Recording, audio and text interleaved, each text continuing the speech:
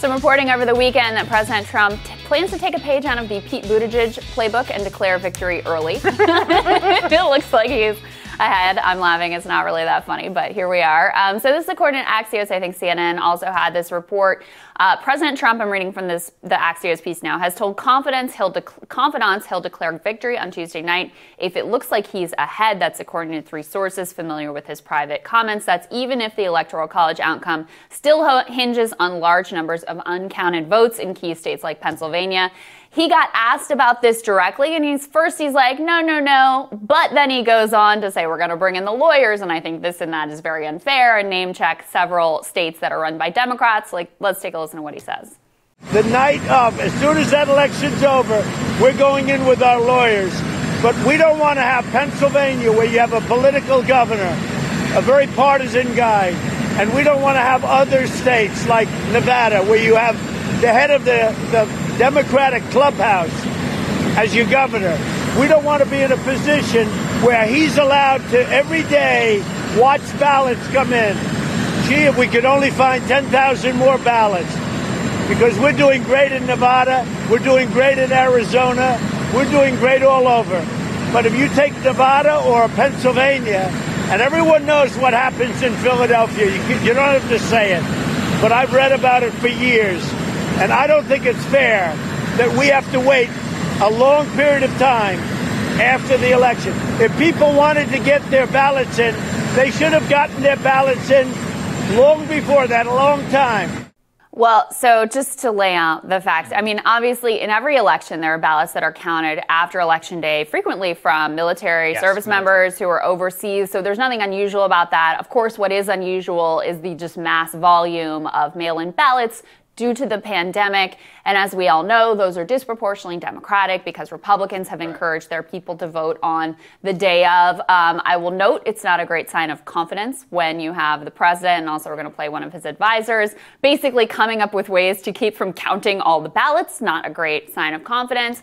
And also, I would say part of the problem here, too, in Pennsylvania in particular, is that the mail has not been on time. In a lot of jurisdictions, the mail is delayed due to cost cutbacks. We've covered that here extensively as well. So, look, if it's close, then all of this becomes extremely relevant and extremely fraught because you have that potential dynamic of the red mirage where it could look like President Trump is up in industrial Midwestern states, Pennsylvania in particular. And then as the mail-in ballots come in, it starts to shift. Are his supporters going to believe that that's legitimate or not?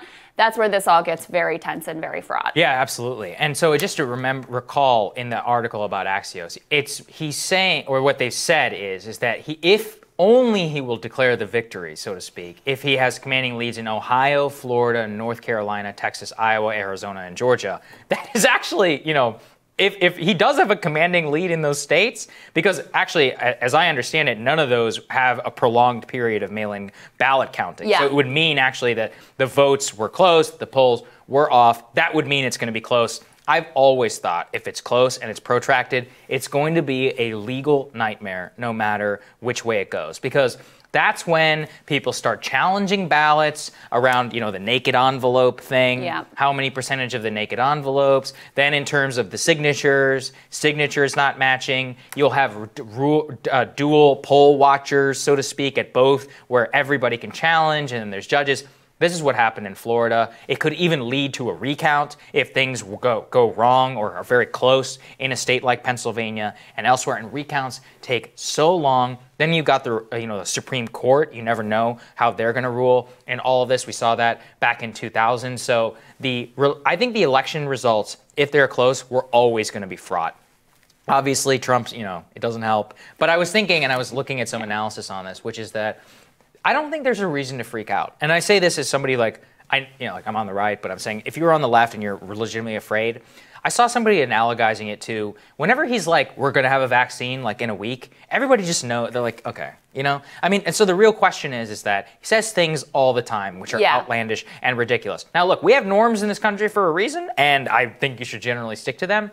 But in general, his norm-breaking behavior in most cases has not led to the worst possible result. That doesn't mean it could, but I just don't think there's a reason yet to panic, so to speak, because if it is close, it was always going to be adjudicated in all this. And this is what the Bush and the Gore people did back into. I mean, they did. Yeah, they but basically, that was a disaster too. They basically did this. This is the thing about Trump. He just takes everything and turns it up to 11. Yeah. Like, the Bush people did the same thing. The Gore people did the same thing. They were all posturing in the media and all that. And it was a nightmare, don't get me wrong. But if it was going to be close, it was always going to be a nightmare. So the specifics on Pennsylvania, because I think this is really, look, if Trump has won all those states, if you won Florida and Georgia and Arizona and North Carolina, we know that more or less election day, and it looks like it's coming down to the state of Pennsylvania.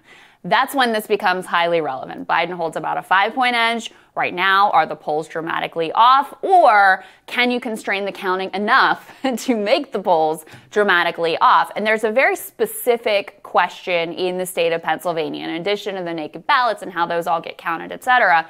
Pennsylvania allows ballots that are received from the 3rd through the 6th to still be counted. And then after that, that's when they cut it off. President Trump and some of his allies seem to want to try to challenge that idea that mail-in ballots, which were sent and postmarked at the appropriate time, that are received during that period should be illegitimate. And if it's close, that could be quite significant, and that's where, you know, the lawyers and the challenges could all come into play. You saw one of President Trump's top advisors, Jason Miller, being a little too, you know, upfront about the way that they're looking at all of this on the Sunday shows this weekend. Let's take a listen to him. If you speak with many smart Democrats, they believe that President Trump will be ahead on election night, probably getting 280 electorals, somewhere in that range. And then they're going to try to steal it back after the election. All right. Counting ballots is not stealing an election, okay? That's making sure that everyone's voice and vote is ultimately heard. Also, because of the law, they literally can't be counted until Election Day. Right. So it takes several days to count. Exactly. In Pennsylvania and various other states, Wisconsin being one, and others that we've covered here, you literally cannot count them until Election Day, and that just takes some time. It's not cheating. It's not foul play. It's not any of that. I don't worry, as we've talked about here before, I don't worry about President Trump actually like having some elaborate coup with the military involved in some of the wilder scenarios that are put out there. But this kind of rhetoric from him and Jason Miller, et cetera, and convincing, I mean, a lot of voters who live in areas, because we are so ideologically like segregated in this country now, live in neighborhoods where everybody they know is a Trump supporter, and they literally can't imagine Joe Biden and Kamala Harris winning by a legitimate means. And look, there are people on the left that feel that way as well. But when you have the president going out and saying this is illegitimate, and we already, I mean, look at the news over the weekend, we already have this incredibly fraught, charged political environment. That's the piece that I worry about. The country already on edge and in a really weird time with people still locked down from COVID and economic anxiety, all of those things coming together. That's the piece that I'm nervous about. Not that he's going to do anything beyond, you know, I mean, he'll try to make as much trouble as he can in legal challenges, et cetera, but that's the part I'm nervous about. No, I think he should be. And there's always potential. I just, based upon like how I've seen it, I don't think we're there yet. And look, if things change, we'll talk about it here. I get, you know, one of the things I'm actually really hoping for is a landslide in either direction. I just hope so it's you clear. figure it out. Yeah, I just want it to be totally if he clear. Wins, great. I just want to know, like on election night. And same thing on Biden. It would just be much easier that way, but honestly, I don't. It'll be easier on the country that way. All right, we're rising for you after this.